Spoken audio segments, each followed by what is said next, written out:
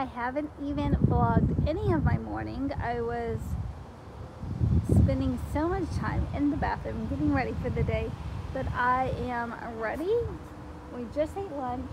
I'm walking Scout, my doggy, and then I am going to go work from the same place I worked from yesterday.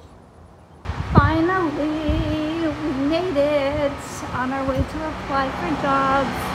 Sorry, that was loud.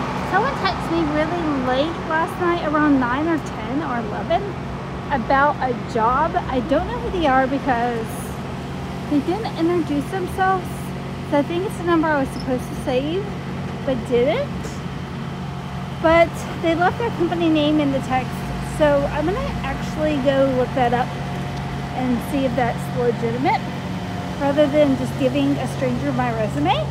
But I am very thankful for any opportunities right now, even if it's something that might pay a little bit lower. Like, I would rather be employed making something rather than nothing. Okay, so I found out who that random text was, and it was actually from an old girlfriend of mine. We hadn't talked in years, so I'm not sure.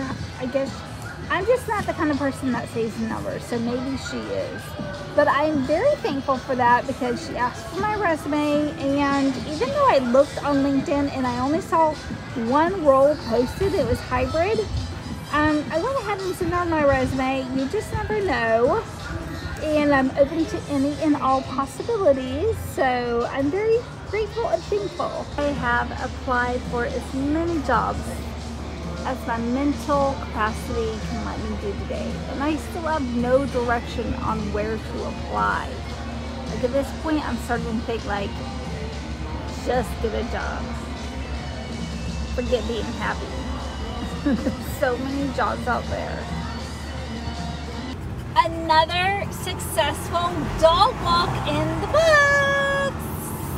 The feeling of unemployment is kicking in because it's like I feel like I'm not doing enough. Like, I haven't applied for enough jobs or anything. So I'm going to go home and apply for more jobs after I cook, clean, eat, and shower up for the night.